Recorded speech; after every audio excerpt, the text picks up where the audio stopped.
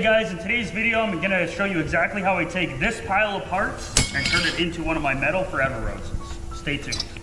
If you find this video helpful, be sure to like, subscribe, and hit that little bell so you can get notified on any of my next coming videos. Okay, so before we get started in this video, let's make sure that you have everything you need in order to do this DIY forever rose. So in the kit, you're going to see that you have a little piece of scrap metal and a little piece of TIG wire to make sure that your machine is set up, especially for those of you who don't do a lot of welding and you don't set up your machine a lot to do body metal. It's a good idea to try and set it up, make sure you're not going to blow a hole, and if you do, don't worry, just try it again, okay?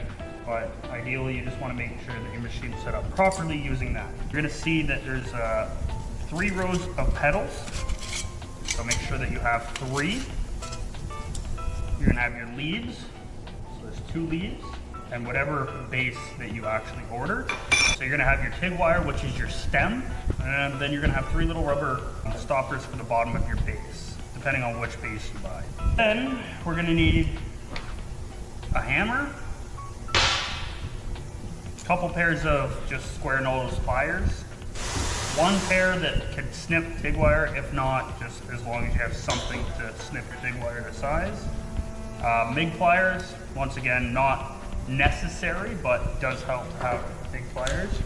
You're going to need a couple pairs of needle nose pliers, and you're going to find as you start doing more of these roses, if you plan on doing more than one, you're going to get comfortable with the pliers that you like, and you're going to notice that different pliers do different things for you. You're going to need a cold chisel, a block of wood of basically any size. It doesn't matter what kind of wood it is, just any kind of wood, and that's for when we go to do our stenciling on our leaf. Tape for taping off when you paint, a lighter, your desired paint colors,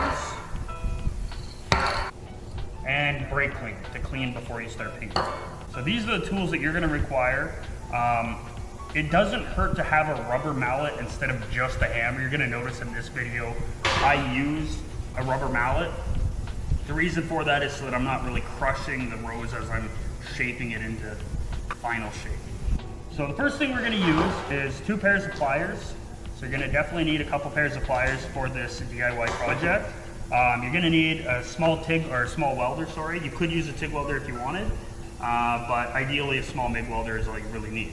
I'm running 023 wire, just with Blue Shield 8, which is a 75-25 mix. It's 75% argon, 25% CO2. So let's get started.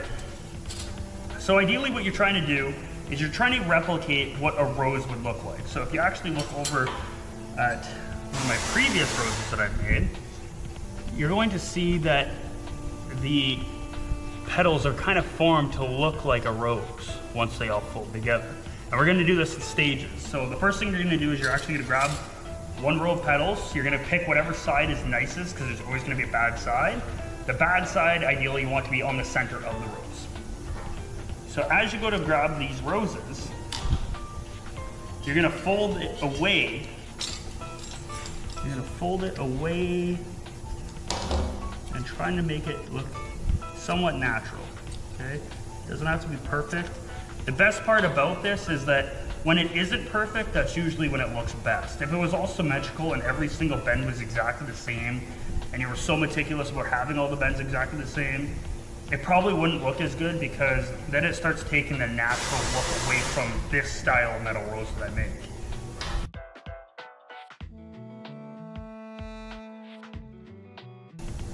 You're going to do this for all 3 rows of the petals that you have.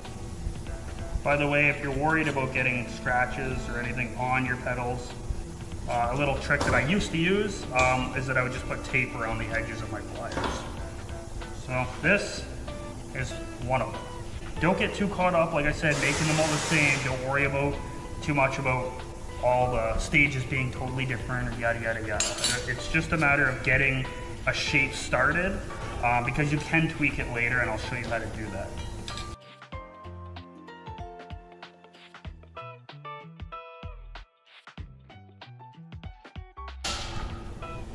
Okay, so now that we have our petals completed and all bent up somewhat to how we want. So these aren't going to be completed yet, and I'm going to show you what I mean by that in a little bit. You're going to be taking the TIG wire and ideally creating just like a pocket. So you're going to be welding them at the desired height, like so, in order, from bottom to top, and you're going to be welding it with the TIG wire somewhat sticking up. So we're not going to worry too much about the leads and the hard paste just yet, but we are going to start welding. At this point, you could use the supplied scrap steel and TIG wire to set up your machine to make sure that you're not going to blow through on your actual rows. Okay, so in this step, you're going to want to have something to hold the TIG wire. Basically, it just makes it easier. It's not a must, but it definitely makes it easier in order to hold your pedals in place of where you actually want them. In this case, I'm actually going to be using a hole that I already have in my table and putting my TIG wire through it so that I can have the exact desired height that I want my rows to start at. Keep in mind, you want to leave yourself enough TIG wire for you to lay your rows down, but then also you're going to have a tack there, so you're also going to need to put the next pedal section on top of that tack. You actually need a good, probably 2 inches, I would say. Okay. So if you guys are running the same machine as me, this is just a Lincoln MigPack 140.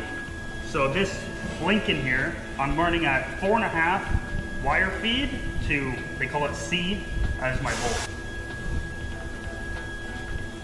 Make sure that your contact tip and nozzle are nice and clean. You don't want to be dealing with a lot of spatter buildup just like this, mainly because you're not going to get your argon coverage.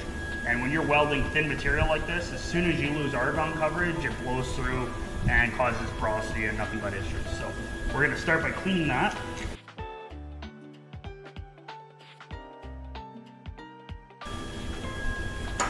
Okay, now we're all set up. A little trick too is when you go to cut your MIG wire, be sure to cut it on somewhat of an angle. And what it does is it creates a sharp point, creating almost like a needle point on the end of your MIG wire. So when you go to strike your arc, it actually strikes much easier than it normally would. So in this case, I'm gonna have to put my ground basically right on the device itself. I'm gonna bend up a couple of the pedals so that it lays nice and flat.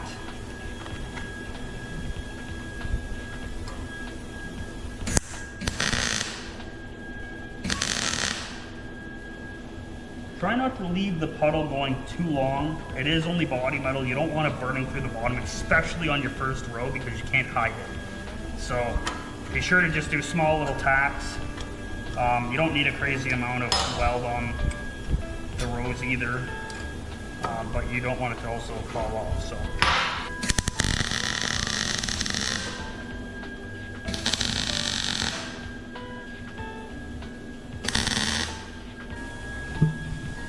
Basically, just a couple little tacks around there.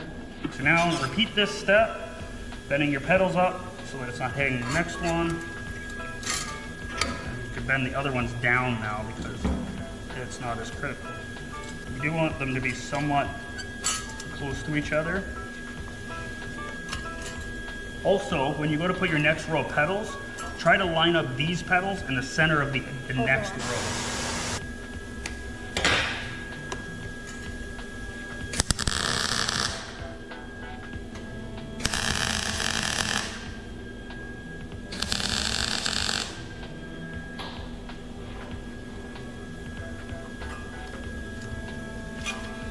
Make sure you're offsetting the rose petals from the previous row. As you can see, I'm lining them up in the center of the last row that we tacked on. The reason for this is so when you go to bend them all up, they kind of match up a little bit nicer than they would if you did. Not catastrophic if you don't line them up. However, it is much easier, much nicer.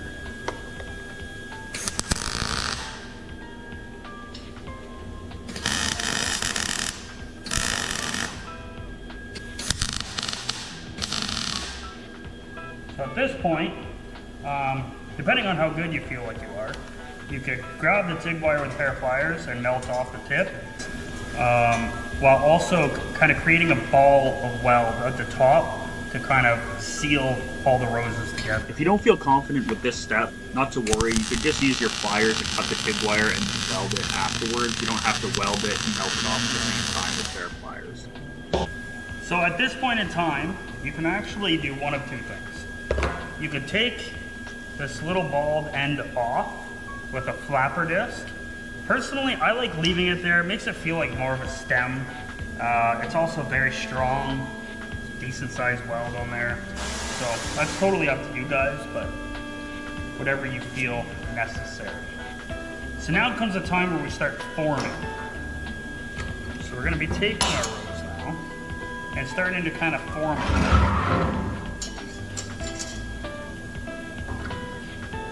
So at this step, you're gonna need a pair of needle nose pliers, preferably 2 pairs.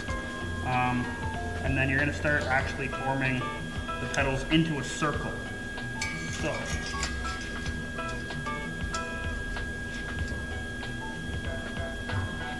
the first row you always want to be nice and tight, kind of working in a circle around the center, but you always want to make sure they fit around each other in a sense. And like I said, it's not super critical, just kind of imagine them going together as one.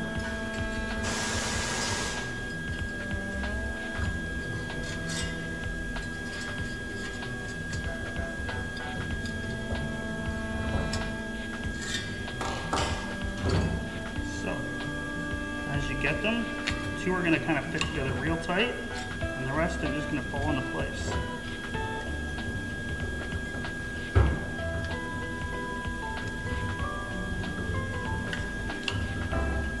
So now, you're starting to form a rose. Now this isn't done, this is not exactly what it's gonna look like, but it is the beginning of what it's gonna look like.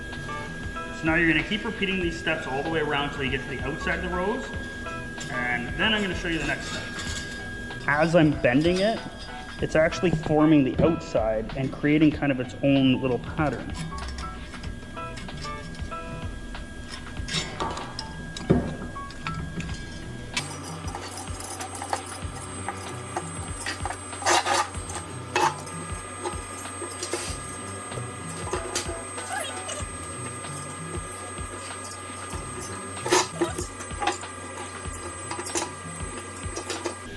Okay, so now that you got the rough idea, the rough shape of your rose created, you want to make it tighter.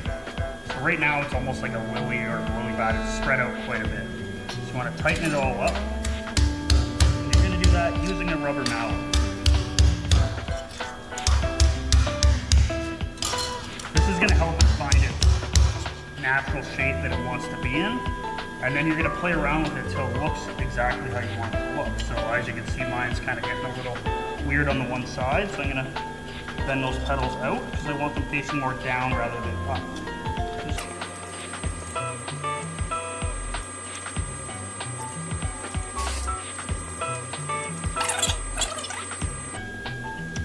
Remembering too that roses, as they grow, they kind of follow the shape of each other.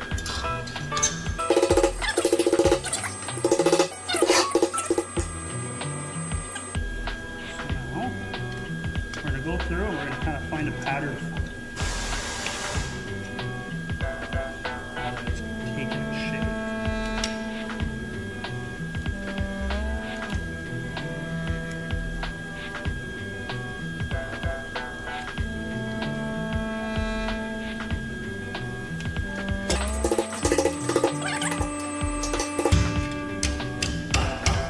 And we're going to start kind of forming it back into place.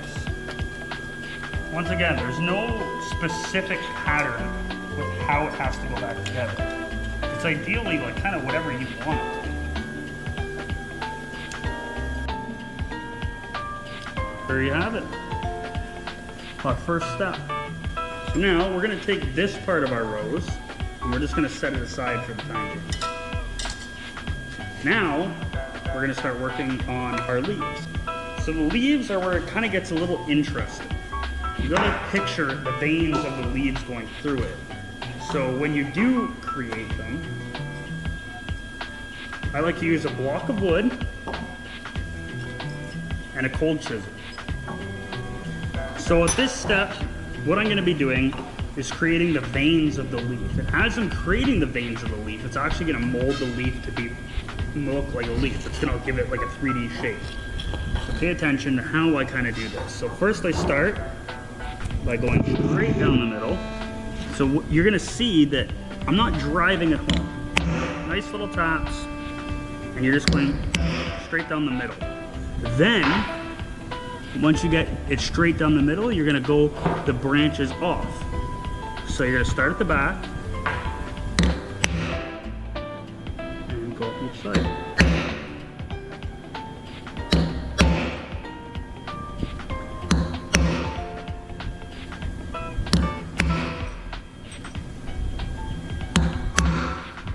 I usually like to do 3 rows.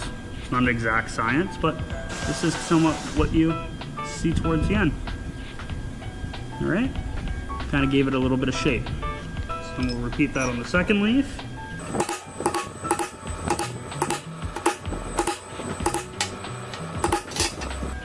Like so, same thing. Now we get to where the weld that you're doing actually matters. You gotta weld the leaves on. Well, the leaves are very visible in the rows. The welds you don't really see, but the leaves you do. So what you're gonna wanna do is grab one of your pairs of pliers. And pay attention to how I hold the leaf up. Hold the leaf up and then you're going to bend it down. It gives it a natural look. Be sure to clip your MIG wire at this point because you definitely don't want it snubbing out on you in the middle of your weld. Okay, so something like that.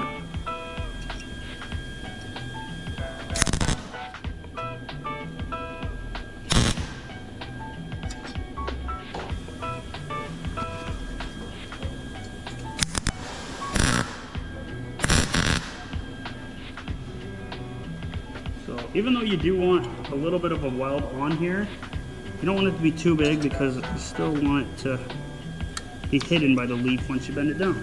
Just like that.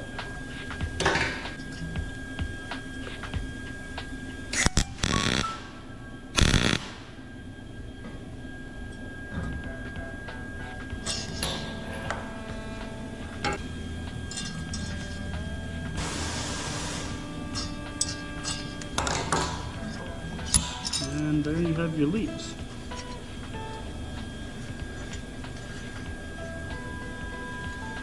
The next part is just your base. So at this point, you want to make sure that you decide how large you actually want the rows to sit. Now, if you have a specific spot you plan on putting it, etc., you could change the height of it depending on where you weld it. And you're going to be welding the backside anyway, so you can cut it off and re-weld the back. So for this rose, proportionately, I would like it somewhere around here. To find your size, grab a nice pair of snips. So I'm changing my settings a little bit hotter just because I am welding to 1/8 plate now, and it's also 1/8 TIG wire. So once you have your size, you want to try and find something that you can line it up with, so you're not trying to fold it and weld it at the same time.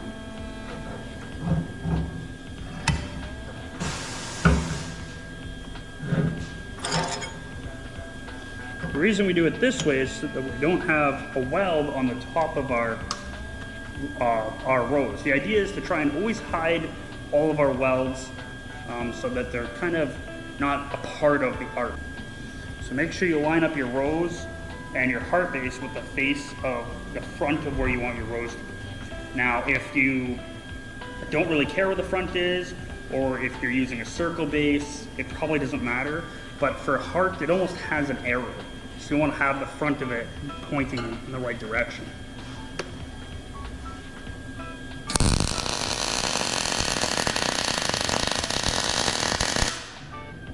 And there it is. So for now, I'm going to use my little handy dandy hole that probably isn't supposed to be there in my table to show you how it stands up. That's how you make a rose that will last a lifetime. Thanks for watching.